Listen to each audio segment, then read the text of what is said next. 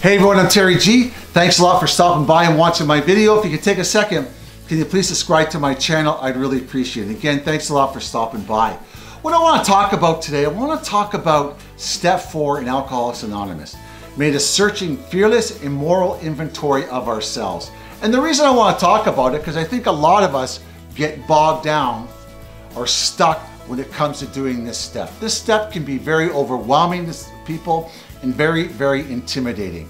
I feel there's two slogans that do apply to everyone where they're doing a step 4. The first one is easy does it, but do it. Like I said, the step 4 can be very overwhelming and people may feel intimidated by doing it. If it's bringing up emotions that you're not comfortable with or old events in your head that you're not sure of or you're feeling uneasy about, just put the pen down or the pencil down and just step back a little bit, but don't give up on doing it.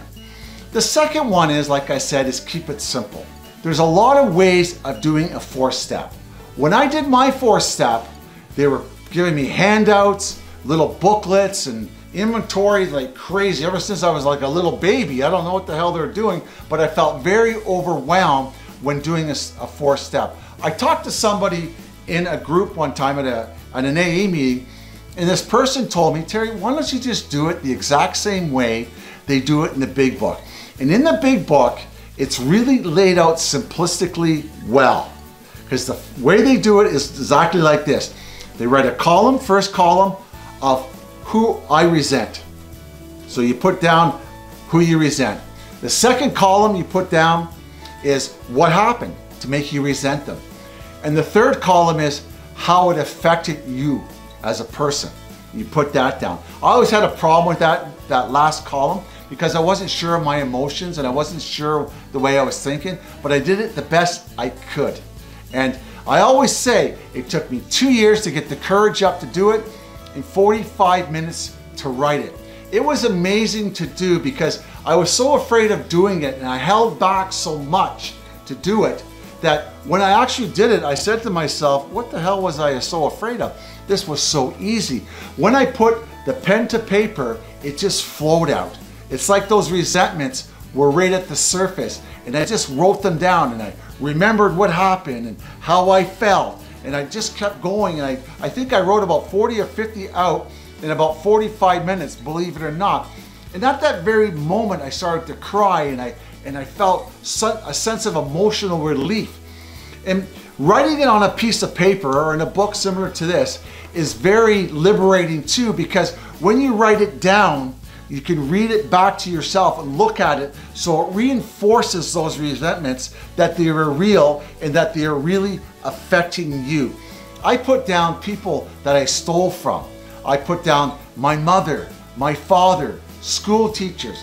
Also, what I found that I resented myself a lot. I had a lot of self-anger. I put that down and I put down why and how I felt about that at the end. Obviously how I felt was I resentful at myself. But it was very liberating to do. But the main thing about a step 4 is that we need to do it. We need to do it. Like me, if your handwriting's no good or your spelling's no good, just do it anyways, because you're the only one that really sees it. You're the only one that has to read it back. But it's the first step of action in 12-step recovery program of Alcoholics Anonymous. The first 3 steps are kind of like just thinking steps. You know, step 1, we have to get honest. Step 2, we have to create an open mind, get an open mind. Step 3, create the willingness. But step 4, we have to get off our butts and start doing some work for our recovery. Doing an inventory is a part of the house cleaning that starts rebuilding our recovery life. It's a fantastic step to do. It's a step that made me feel that I belong in recovery more. As painful as it was, as many tears as I had from it, it did give me some hope that I wasn't going totally crazy. And I think by the effect of writing it down, for I could see it, and it kind of released the energy from my body, start to release those resentments and those negative thoughts I had about people, places, and things about me. But I understand why people get intimidated, feel anxiety, and get bogged down from it. because it is overwhelming, but it's not impossible to do. Just take it minute by minute. I suggest, like I said earlier, to do it the exact same way that is done in the big book. It's very simple, it's very simplistic. Talk to your sponsor, get a big book, read about it, go on the internet, there's tons of information about it. Keep it simple, easy does it, but do it. You will feel great. And another one I like to start off say before I finish the video, it doesn't matter how petty you think the resentment is, or how far back that resentment goes, or that event goes that you cause harm to somebody or somebody caused harm to you. It doesn't matter how far back you go. Write it down, because if you're remembering it, if you're thinking it, you're reliving it, it is still very current within you. So write it down. And if your resentment feels petty, write it down, because I was embarrassed a little bit to talk about things that I resented, but it's okay to do that. The house cleaning must be thorough, and the most important thing is be as honest and frank as you can with yourself and with the person you do your fifth step with. But I'm not going to talk about the fifth step, because this is about the fourth step.